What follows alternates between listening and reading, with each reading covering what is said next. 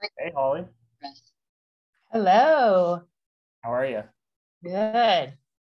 Got Good. my helmet head. Yeah, the virtual background helmet head. All right. Well, we're waiting for people to trickle in here. Thanks, everyone, for joining us today. We're excited to talk to you today about lease ups. And I think it's a very relevant topic, even though, well, hopefully there's more lease ups coming online here in a little bit. I know construction has been a little bit out of whack for the last 12 months. But in the meantime, while we're all sitting and waiting for the webinar to start, go ahead in the chat. If you could put your favorite Olympic sport to watch, and we'll stick to Summer Olympics since that's where we're at right now. And I will go on record saying that my favorites are ping pong and badminton, because I think of myself as being decent at ping pong, or like okay at racket sports. Then I watch the professionals and it's unbelievable, and it's like magic to me. So that's my favorite. What about you, Ollie? Uh, I think I saw Mary write in that she liked gymnastics, and that's one of my favorites too. I honestly didn't even know that ping pong was an Olympic sport. What? You've never watched Olympic ping? You're in for a treat. If I wasn't going to derail the whole webinar, I'd pull up a compilation of all the greatest hits right now on YouTube. And yeah. Oh, surfing. Yeah, that's a new one this year, I think. So there's a bunch that are new and then some that are getting cut. And I know we missed out on the gold for softball this year, and then apparently they're going to cut it for 2024. So who knows what that could be, the last softball gold medal. Wow. We got a street skateboarding. That's a cool one. All right. Well, thanks everyone for joining today. We are going to be talking about lease ups, and just a little bit of housekeeping before we get started. If you have a question, please either use the Q&A function or put it in the chat, and we have a dedicated Q&A time that we'll get to at the very end. And we'll do our best to answer any and all questions as they come through. And I'm going to go ahead and get this started here. If I can find my little screen share button.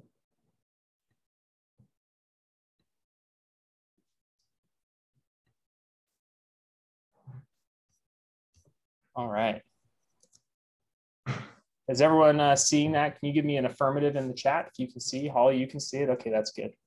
I just saw that somebody put trampoline as their favorite. That's a very cool one too. So I'm down with the Olympic trampoline. All right. So today we're talking about lease up marketing strategies for 2021. And thank you for joining us.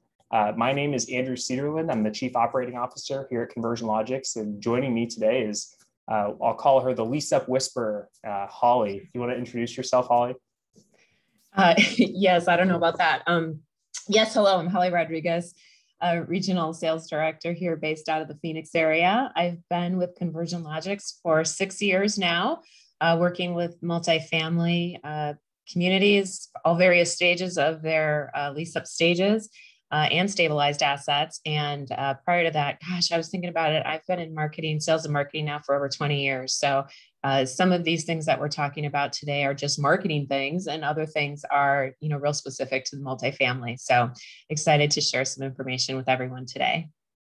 Awesome. We'll have to update your signature to have Lease Up Whisper in it after this. So for those of you that don't know, we're from Conversion Logics. We're a digital media agency and a software company. So on the digital marketing side of things, we do paid search, paid social, display, retargeting, email, pretty much everything you can imagine to drive the best quality traffic to your website. And then we also built our lead conversion and attribution platform called the Conversion Cloud. And it's a mix of different modules like a scheduler, Schedule Genie to do automated scheduling, concession managers, so you can mix and match offers. There's texting and a few others. And then there's also a lead attribution side, so you can see the lead journey for each prospect that comes in and converts. And so far, I believe we're at 500,000 leads and counting. So maybe we'll be at 1 billion sold McDonald's style here soon, but we'll settle for 500,000 for right now. So today we're going to talk about breaking through the modern media landscape. How do you do that? It's really hard. People are so distracted, and what does it look like to really get somebody to pay attention to your brand? The lease-ups are challenging. You're building something from nothing. It's not an established brand or community that's been around for a long time and can pull from a database. You're starting from scratch, and regardless of the industry, that's a very hard thing to do. Then Holly's going to take us through different strategies and how we tailor those to each stage of the lease-up process. And then we're going to talk about a couple of success stories, and then we'll get to Q&A. So if you have questions, please put them in, and we'll answer them when the time comes. So breaking through the modern media landscape. And so, like I said before, it's a hard thing to break through these days. We have very poor attention span, and we also spend a lot of time on our phones doing lots of different things. And so we get hit up left and right and center. And so just a couple of, wanted to give context around why this is so difficult. So we spend almost 8 hours a day on our phone doing media activities, which is just insane to me, though I'm right there with that stat, so I shouldn't think it's that insane. And the average mobile user, at least according to this study, checks their phone 63 times a day. I've seen other studies that say it's over 100. And so what that means is lots of short bursts of interaction. And so it makes it difficult. You don't have somebody's full attention like you used to. So we know people spend a lot of time on devices, and you can see here on the left side, there's a breakdown of which type of device people spend their time on. So you can see in 2021, 263 minutes spent on a mobile device, 119 spent on a desktop or a laptop. And the big change for this last year, a lot of it's driven from COVID and time at home, is 198 minutes on other connected devices. And so those are smart TVs, connected TVs, iPads, and I think just in general, people upped their media consumption. And you can see that's why it drops in 2022, or it's projected to drop a little bit in 2022 and 2023, is just less time spent at home, but just a huge amount of time spent cross-device doing different activities. Then on the right side, there's a pie chart showing when you break down and look at that, time spent on mobile, okay, what is that made up of? And you can see on the bottom, 63 minutes on social networks, 51 minutes on video. We have 76 minutes of audio, which is podcasts. And then last is sort of a catch-all, 73 minutes of other, which is, browsing the web, playing apps. If there was there's probably a non-existent sliver in there of actually talking on the phone, but no one ever really does that anymore. So this is pretty much what we do, is consume media, and and that's pretty much it. And then when you break down the time spent on a mobile device, on social networks, you can see that there's a variety that people spend their time on. And so it's not enough to just say, I'm going to target this device, or I'm going to target social. There's just so many different ways and places that people can connect with your brand. And that's why it's so, frankly, difficult to kind of break through and build up this persona, especially when, you're doing most of it online. So it's really hard to connect with people. So what does a breakthrough moment actually look like? And, what is a breakthrough moment? So we just think of breakthrough moments as when a target audience actually pays attention to your brand and remembers your offer. And so it's, they've seen it, they've connected with it, and they've retained it. And so in order to actually create this moment, we have to be able to capture their attention, which, like we said, is a little difficult. And then when we get that attention, we have to deliver a relevant and compelling message. We have to make sure that we have the messaging right and the media right. And we have to be memorable. It's not enough to just do it one, it's like working out. Advertising is like exercise. You can't work out really well one time and expect that it's going to stick. It's you have to do lots of different machines and lots of different weights over the course of a period of time to see results. And I think that, advertising, especially for a lease-up, is similar to that. So the first part is capturing attention. And so in order to actually capture attention, you have to, guess what, be everywhere. And so this is cross-device, cross-channel, and so you can see here that goes from search, that's video, that's passive activities of I'm watching YouTube, or I'm watching connected TV, to active things like I'm actually researching, paid search, and maybe paid social, depending on where they're looking and some of their habits in the past. And it's really important that the messaging is, relevant across each different channel and is all cohesive to help build that brand. And then once we get the opportunity to get in front of somebody, so we have our, we have our strategy in place to reach these people. Now, what are we going to put in front of them? And it's important that we put our best foot forward and that the message is correct. And so there's lots of different elements that you can include as part of your lease up. Location, price, lifestyle, you can see them listed here. There's more that aren't included. And throughout the life cycle of the property, some of these are going to change. You're going to start with location and lifestyle. Then as floor plans get built out and as prices become available, you can add and mix and match a few more things in. But you can see here on the right, there's an example of an ad that we have the breakthrough opportunity and we want to make the most of it. And so you can see that we're highlighting the location, walkable, highly desirable location. There's a clear call to action of going and taking a virtual tour. You can see a lot of photos. And then there's also a great offer, which helps tip people over the edge. Here's an example of how this looks in a cohesive strategy. So this is Beam Apartments, which is located near Capitol Hill in the Seattle market, if you're familiar with the area. You can see here right in the middle, it says live on the bright side. That's kind of their mantra. And they're really focused on natural light, which is important to us up here in Seattle. Holly's in Phoenix. So I said that for her, it's all about how dark is the tint on the glass windows. And you'll see in Seattle, all these buildings are all glass. And it's like, how big can you get the windows? So very different from other markets, of course. And so you can see in the middle, they're really prioritizing this light, airy feeling. And then on the right side, you can see in their YouTube ad, they really do a great job of highlighting that with the materials that they've chosen, and then the way that they've, done the photography to help, use that in different assets, whether it's an ad on Facebook or a display ad, or in this case, a YouTube video.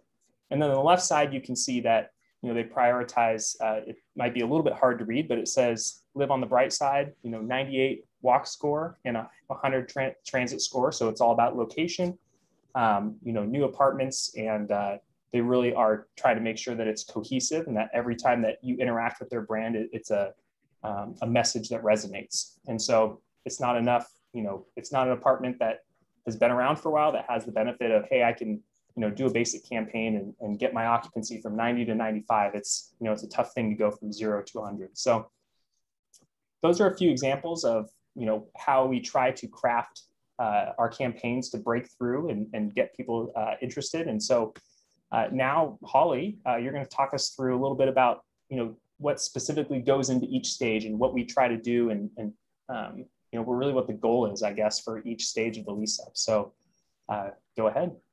Great. Wonderful. Well, thank you. So much great stuff that you just reviewed. And I was thinking about it as you were going through the information, and that word breakthrough is just so powerful because it really does describe what we're trying to do is how do we get that message to resonate? And I think one of the things that we have to be cognizant of as marketers is that breakthrough moment will be different for many people. And as much as we want it to be the call to action on a social ad or the search on Google on a paid search ad, that might just be one component, and the breakthrough might happen somewhere else. So I think that is part of what we have to do when we're bringing it all together, especially with a new brand, a new name, a new community that nobody is super familiar with yet. That's really just launching. So let's go ahead. We have 4 distinct stages that we really look at in this lease up cycle. The first one we call coming soon stage. This is where we really start our advertising. Your community may not be finished yet. People might see it driving by. It might look like the picture here on the screen.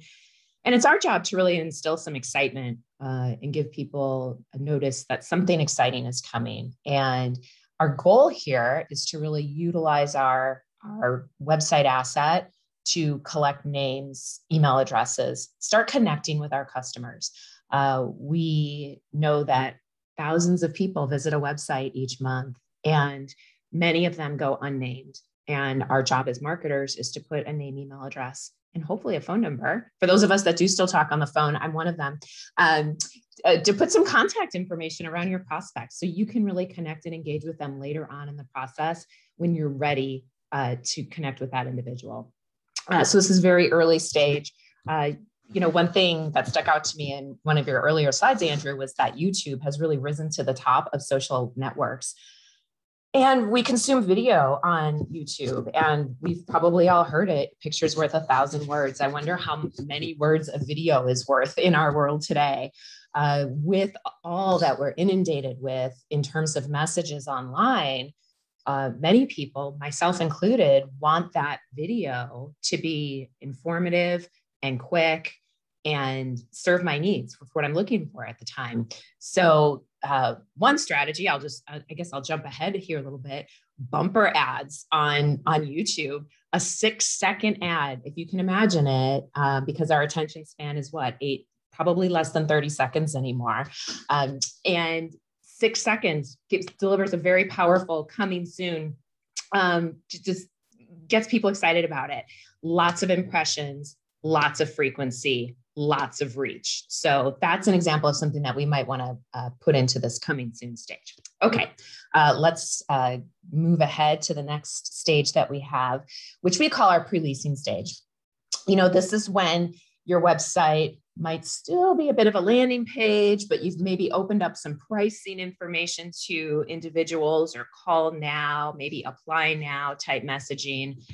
This is a stage of the process that can be a little bit confusing for your prospects, because they know that it's soon, but they don't know when, they don't know the particulars, they don't know if they can come in to see a model, they don't know your exact move-in date. So when we're marketing during this phase, we want to drive these people to the website and give them a little bit more information.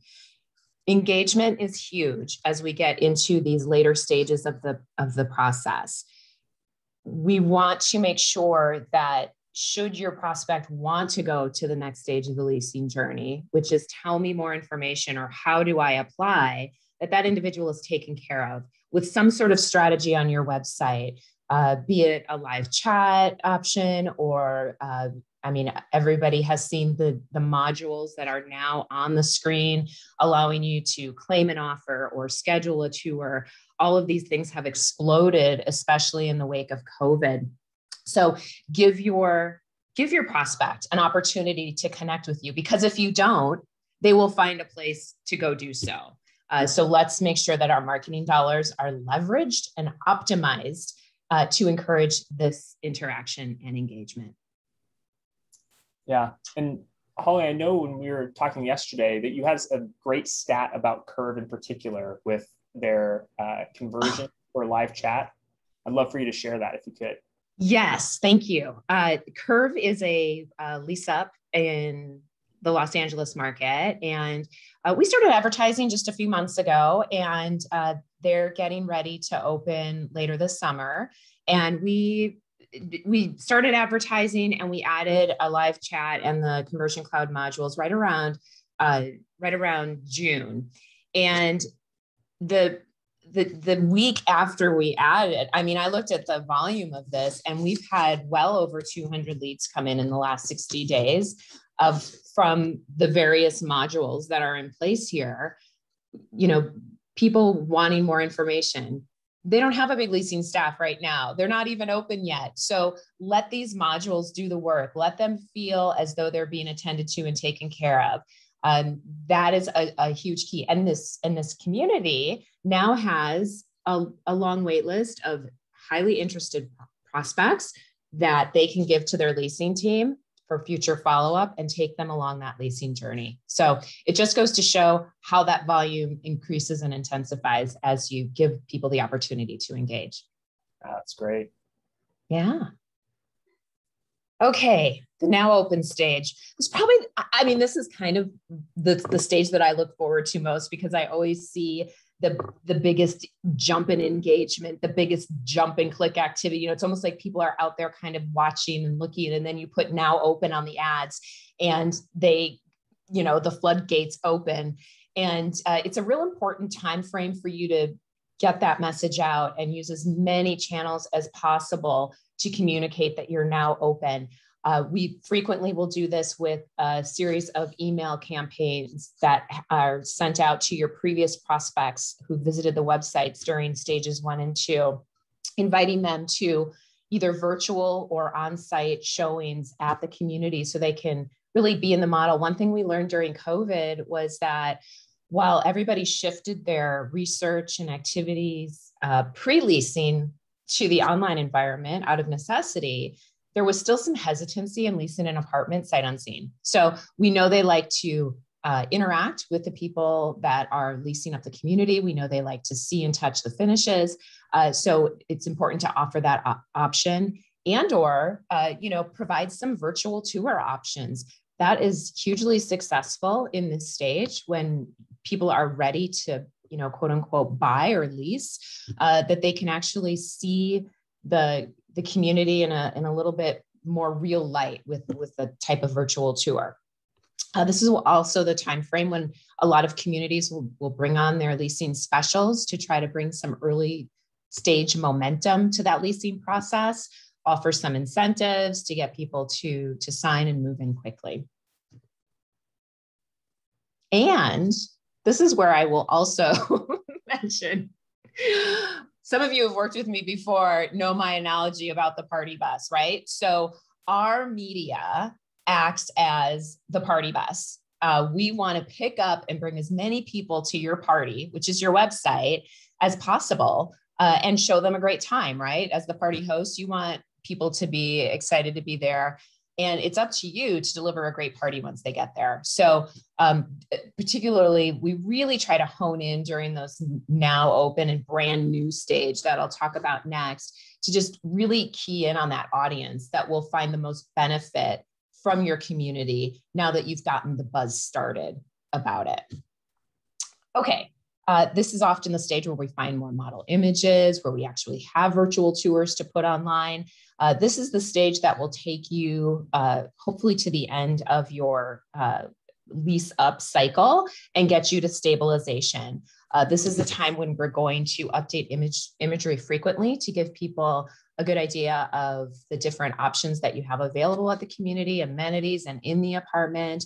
Try to get them excited about coming in and scheduling that tour, calling out specific floor plans. This is a great way for luxury apartments to utilize the different platforms to highlight penthouses, for instance, if you have those available to lease. I have some communities that have a plethora of one floor plan or another. This is the time frame when you really start making sure that you have a lot of focus on those particular floor plans that you have need for. Great. All right. Thanks, Holly. So now, kind of gone through the media mix and the cycles, and I think we have a couple of great examples of what does it look like to put this in practice. So go ahead, Holly. Great. So first off, I'll say, although I work with a number of lease-up communities and structure campaigns and have done so, I have a colleague base of close to 20 account managers that work with me here at Conversion Logics, who we work together to share our war stories about what works and what works better.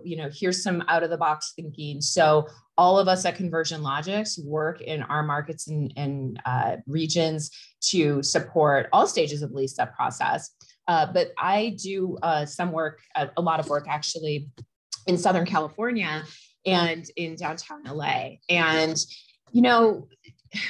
we can't ignore what happens, the situation we're in, and particularly 2020, what happened with COVID. Prior to our lockdown situation and the pandemic, we've always thought of, location. Like that is such an important part of what real estate is, to be on that corner, to be next to that retail environment, to be right near that financial district so that the people that work there can walk to work or easily commute. That was upended last year. And a lot of clients that I worked with in urban markets felt a little bit lost because a lot of people did move away from that urban environment, and they were left with, I have this great location, which I know is going to come back, but now people aren't walking up and down my street anymore. What do I do? So we really had to transform the location message to online. And, how can you communicate that you are in this great location. And the goal is the way to do that is through a comprehensive strategy. And going back to what you pointed out earlier, Andrew, was just being in the platforms where your people are. They're not walking down the street anymore. Okay, well, where are they? They're watching Netflix. They're watching YouTube. They're online. They're on their phone. Okay, well, let's be there and let's be in that location so that they then understand where they will be living in this other great location.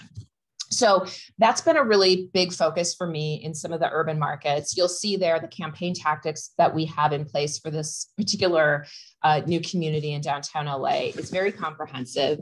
They're doing, just about everything they can, not only just with Conversion Logics, but they've done a great job, dovetailing their efforts into social, for instance, with organic posts and engaging Instagram stories, things that, we help get their audience interested, and they keep them there with compelling content that keeps them coming back. So we can continue to remarket to those individuals and invite them back. Their lease-up process was a little bit longer than normal. They were in pre-leasing for a little bit longer time frame than we typically would see with a lease-up.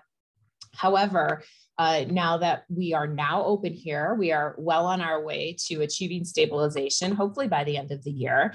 And we've done this in some unique ways.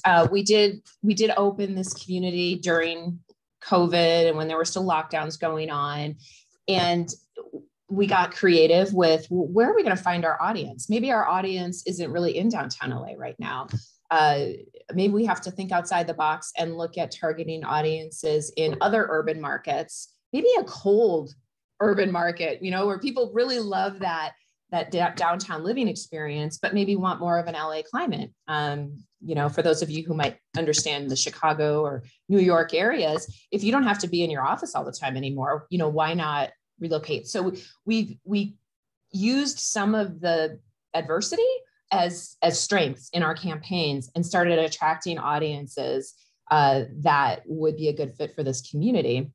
That we may not have had to do otherwise without COVID. Descriptive keywords, using words like high rise and penthouse and luxury and all of those things in the campaign. I will say that one of the most powerful things that this community did, because they did such a great job just with their imagery and the messaging and helping people understand that they were luxury lease up, we pivoted a little bit in late December and added a pricing message to their ads.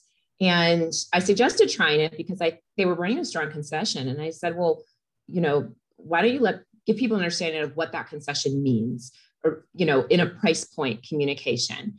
And when we did that, they really just had such an influx of interested individuals who I think thought, wow, I didn't really realize that I could do this right now. And great offer, great promotion, great place.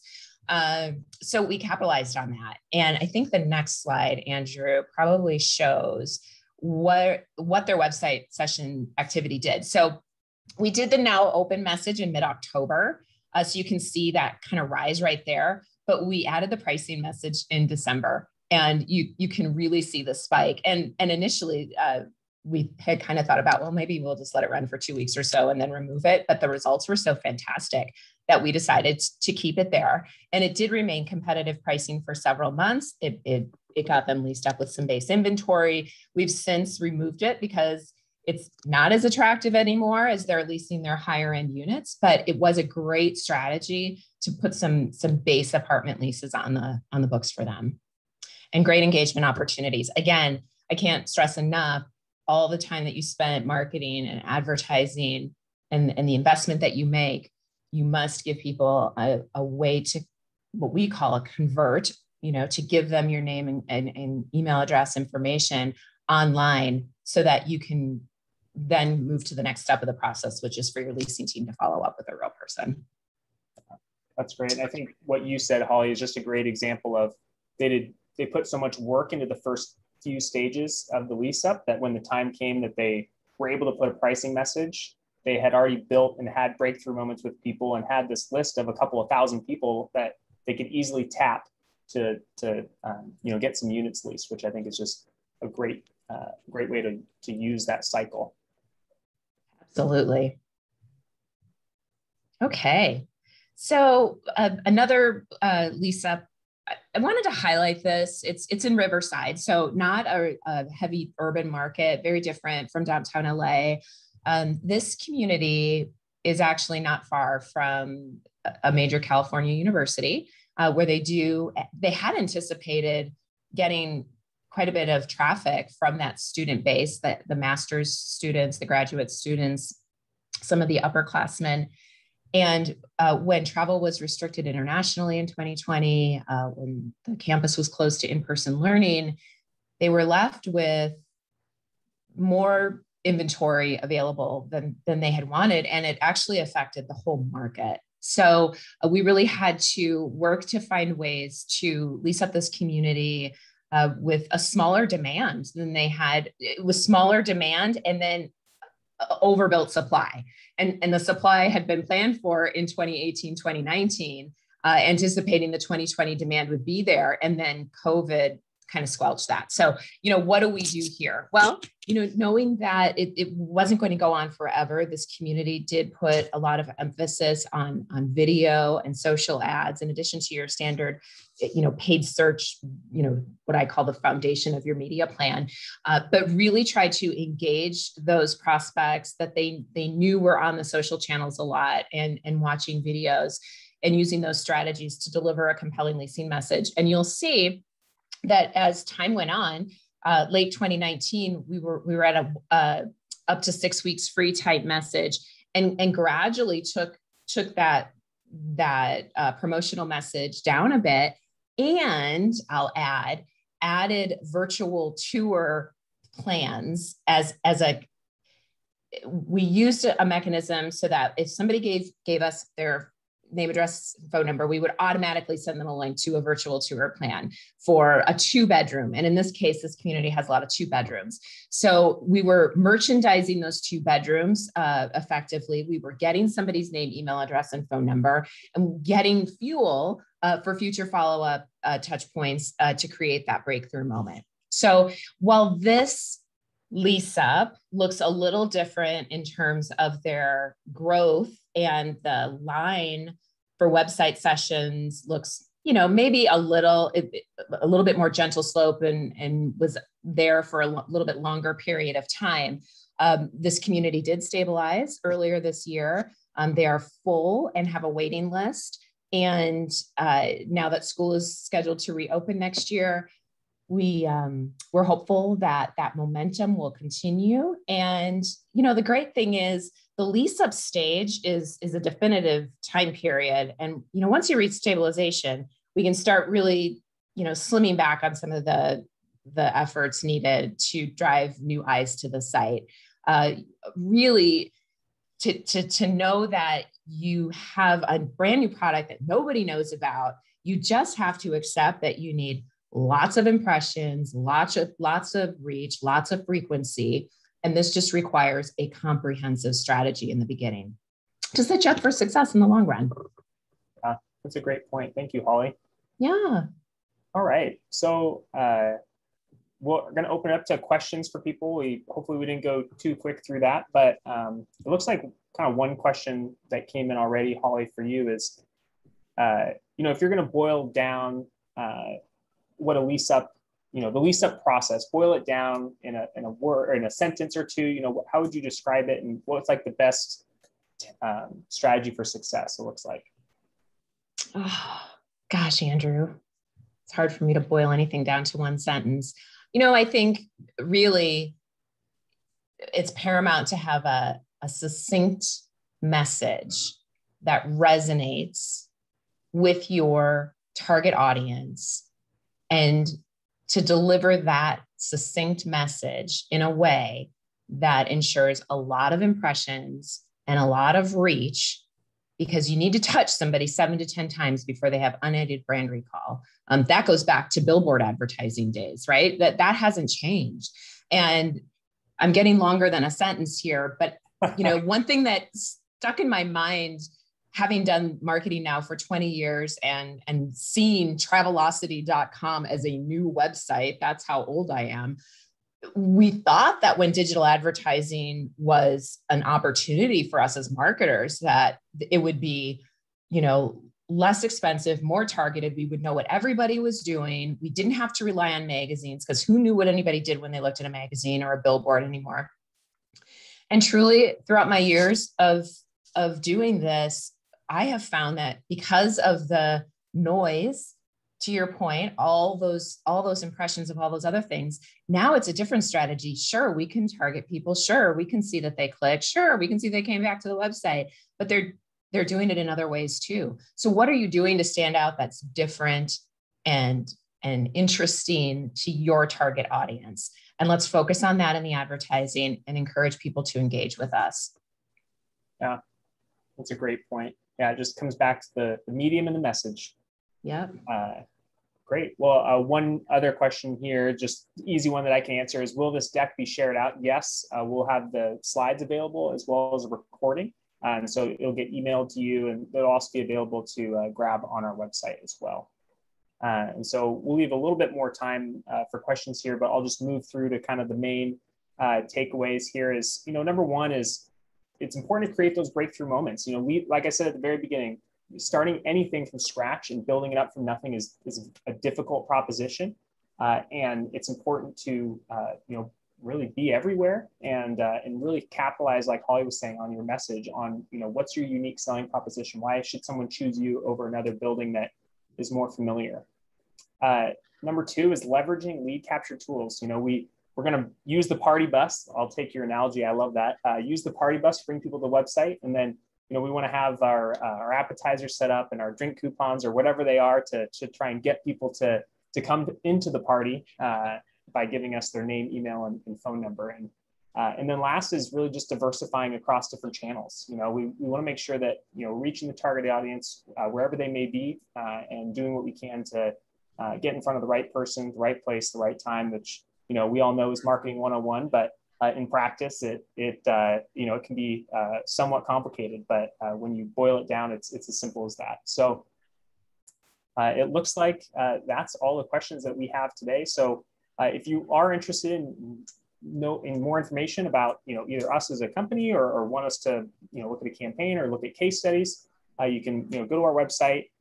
You can chat with us or schedule a time for us to take a look at what you've got going on. There's lots of great information on our blog, and we're happy to help you with whatever you need. And so with that, I will say thank you, Holly, for being on the panel today and being the resident lease-up expert. So thank you for joining me and helping, I guess, share some of these great results with people out there. So thank you. Thank you. All right. Well, enjoy. I know that right now you're going to go watch some ping pong and badminton highlights from the Olympics, since you didn't know that was a sport. So that's what I'm going to go do too. And everyone have a great day, and we'll catch up with you next time. Bye. Bye.